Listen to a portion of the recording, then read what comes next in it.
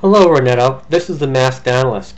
I just got done watching your video explaining why you said what you did the other day about people being traitors, and I realized that in your first video you kind of took it back toward the end that you realized that traitor was too strong a word to be used, and I guess that's kind of fair enough, but whether you intended to or not, and I really don't believe you intended to, it looks to me like you definitely hurt some people who really held you in high esteem.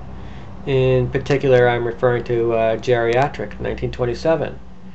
And one thing that I didn't get out of the video tonight, I didn't hear the words, "I'm sorry, I apologize." I know from what you were saying that you regret having done what you've done, that you've made a bit of an ass of yourself, but that's one thing that I really think you need to make a personal apology to these other to the people that you've offended.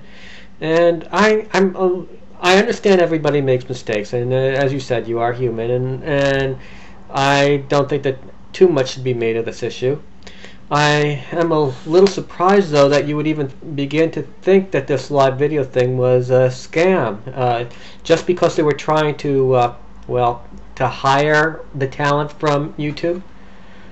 That's capitalism 101. That's the way the game is played in many businesses. They have they'll hire headhunters and hire away the offer raises to really talented individuals. It happens all the time. People go, all other things being equal, people tend to go where the money is, or at least they consider going where the money is. Maybe they will have a sense of loyalty to their old organization, and that's all well and good. But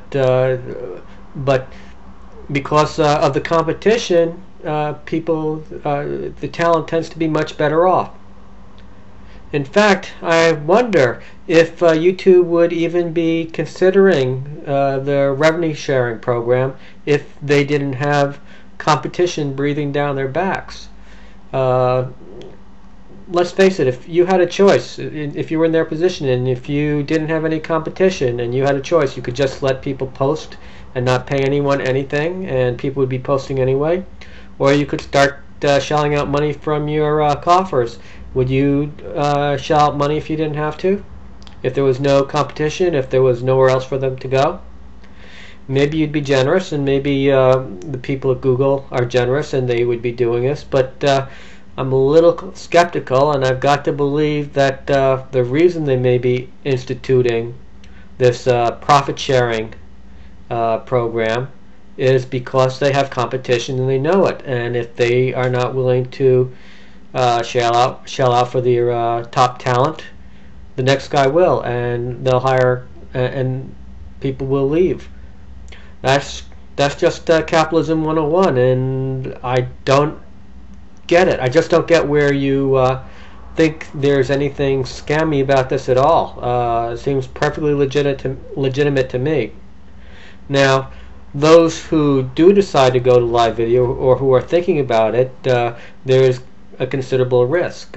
If live video doesn't catch on, and if they fold, the question is, can they come back to YouTube and expect YouTube to pay this so-called renegade talent? And that will all depend on how the people at YouTube view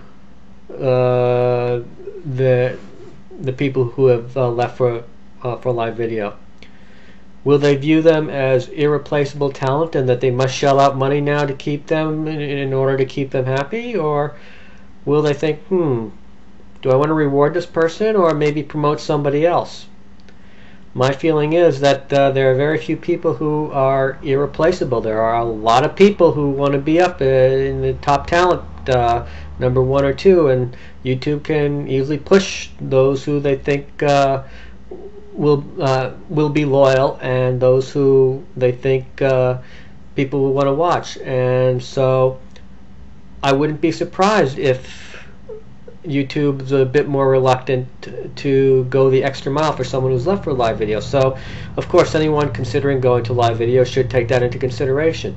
But Again, I don't see where you got the idea that any of this was a scam. Maybe risky to go over to live video, but that's what the markets are all about.